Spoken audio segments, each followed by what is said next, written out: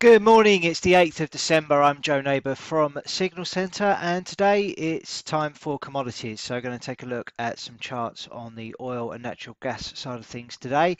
In terms of the latest news and what's moving these markets at the moment, oil prices did post significant gains yesterday with further recoveries from the heavy sell off that we recorded late last week.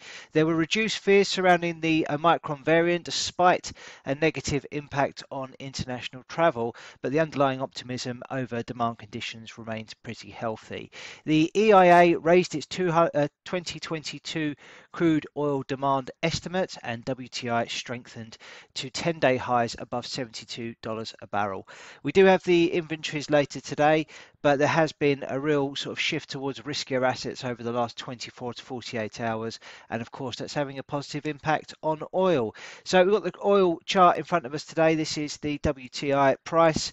Obviously we've got the daily chart here which displays what's gone on previous and gives us a bit of an indication about what we can expect on the trend side of things. So we were trading within a really nice bullish trend channel. That broke on the big volatility swing that we saw a couple of weeks ago now.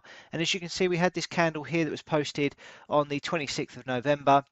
A really impulsive move to the downside, taking out support at 74.82 and in the process invalidating this bullish channel as well. In terms of the sell-off, we saw that move down to close to the 61.70 support level. That also overextended from a 38.2% fib level at 65.40, and that was relevant from these lows on the 2nd of November last year in 2020 to the most recent highs that we posted here on the 25th of October. So all in all, decent bounce from these levels. We do have now the key retest on the upside of that 74.82 level to contend with. It looks as though price is going to get there in the next few sessions or so and give that a test, and then it'll be a key measure to see whether or not the bulls have the appetite to get back above this and try and move on towards those previous highs, or whether this is going to prove a really stiff test of resistance and we could see further selling. I have been talking about in various videos this week the potential for a top pattern to be taking shape here on oil. Now, please excuse the crude drawing here. It is, potentially starting to take shape. It is only potential at this stage, and it's very speculative to call this. But what I am noticing is that price is starting to round off a little bit. And if this does do a job as resistance at 74.82, then we could indeed form some form of right shoulder to complete some sort of top pattern on the daily charts. Just something to bear in mind. At the moment, I'm more concerned about how we react to this 74.82 level. If we can get back above that on a closing basis and appetite remains strong and demand remains strong for oil, then I think we could go on to hit those highs again up at 84 $85 barrel mark. So looking pretty good on that front. If we take a quick look at Brent, it's a similar sort of situation on the technicals. We did see a break of this channel and this impulsive move lower on the 26th of November. The key level to watch here is at 77.39 in my mind.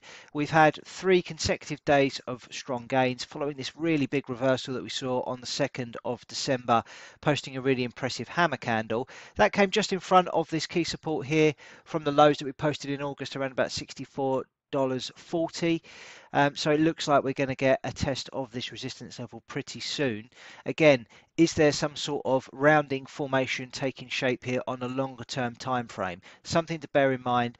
And if we can't make new highs, then and we make a lower high, then we may be in the process of forming a top. Finally, just going to finish off on natural gas. That hasn't been as bullish as what we've seen with oil. We saw a breakdown through support at 4.76, completely invalidating also a 38.2% fib level in the process. That's from these lows back here in June last year. Did absolutely nothing as support. And we've continued to move lower. In fact, gapped lower between the 3rd and the 6th of December, and also in the process of that took out this uptrend line that goes back to those lows in June last year. So quite an important level. So now from a technical side of things, we have a gap to reference. So if we go by the close of trade on the 3rd of December, That is where we need to get to in order to fill this gap. So if we do fill this gap, then the technicians among you, people who look at charts, will know that gaps are often filled, and that can be a good opportunity to set fresh positions in line with where the price gapped to. So obviously we gapped down, therefore we would expect price to continue moving down. So from a technical perspective, if you're looking to maybe set shorts into that $4.07 level, expecting a continuation lower.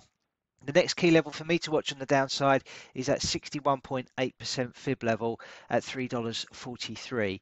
And I think if we can get down to those sorts of levels, we've also got this previous high here from the 3rd of October. So a nice bit of confluence for us to try and target on the downside with natural gas. But given that we've seen this breakdown and a rounding sort of top formation form here, I think it's reasonable to expect that we could have seen a shift in trend in this, and therefore the bias will be bearish over the short to medium term. Just if this is to be a top pattern that we're going to look for, then we would have a measured move target on the downside of around about $3.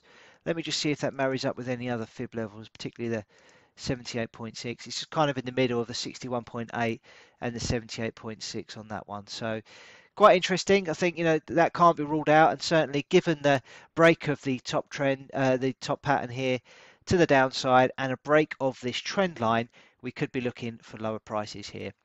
So be careful if you trade in these markets. We do have these inventories at 3:30 today, which will, of course, have an impact on the prices of oil particularly. And until next week when we go again on the oil price charts, trade safe everybody and have a great week. Goodbye.